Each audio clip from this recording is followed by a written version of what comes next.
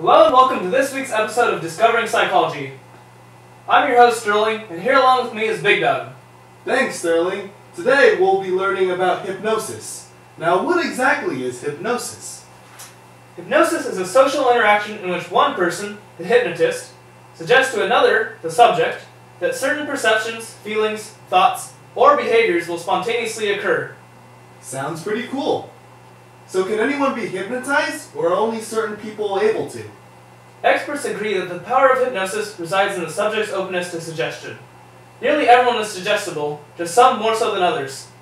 Let's see an example of this.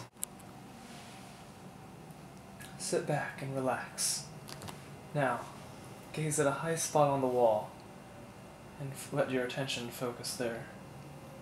Your eyes are growing tired. Your eyelids are becoming heavy. Now heavier and heavier. They're beginning to close. You're becoming deeply relaxed. Your breathing is deep and regular. Your muscles are becoming more and more relaxed. Your body is beginning to feel like lead. Now, your eyelids are shut so tight that you couldn't even open them if you tried. Now, let your breathing stay regular, and I will give you 2 fragrances to sample. The first is a very fine French cologne, and I want you to smell it, breathe deeply, and tell me if you would wear this to a party. What do you think of this smell? I'd wear it to a party. It's average Alright. scent. Now this is a very expensive cologne. Tell me what you think of this one. Oh, fantastic! I'd wear that any day. Alright. Come out of your hypnosis. This is the first scent I gave you. What do you think? Oh, what is that? That was horrible. Now this is the very good one that you said you were in love with. Oh, even worse. Oh, get that out of my face. Good God. Oh. Wow, that was so cool. Now, let's talk about how hypnosis can be used to force people against their will.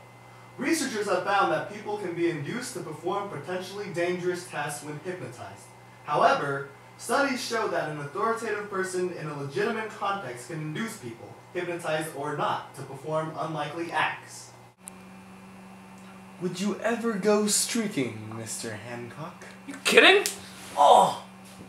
How would you ever think something like that? Now that I have you in my hypnotized trance, I want you to take your clothes off and go streak!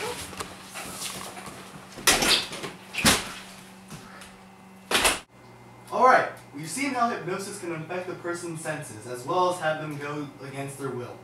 Hey, I've heard that when hypnotized, hypnosis can alleviate pain. Is this true? Yes, hypnosis can relieve pain to some extent. How is this? One theory is that through dissociation, a split between different levels of consciousness, hypnosis dissociates the sensation of the pain from the emotional suffering of our experience of pain. Therefore, the person does feel the pain, but not the emotion of it, and the result is it isn't very painful.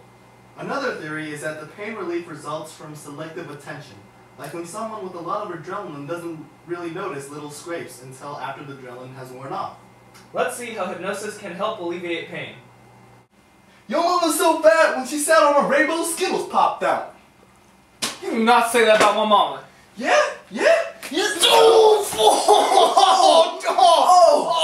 oh my God! I didn't mean to. I want to have babies! I didn't mean to with me. You alright? Just swallow my finger, and you'll be okay.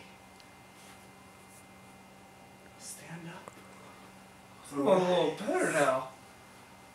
Rise, my son. Oh, great! You said something about my mama! Yeah? And what? What? What the?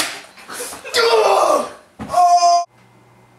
Well, we've learned all about hypnosis and how it can dull one's senses, have someone act against their will, and relieve pain. Until next time on Discovering Psychology, from Sterling Hancock and Big Doug, so long for now. So long!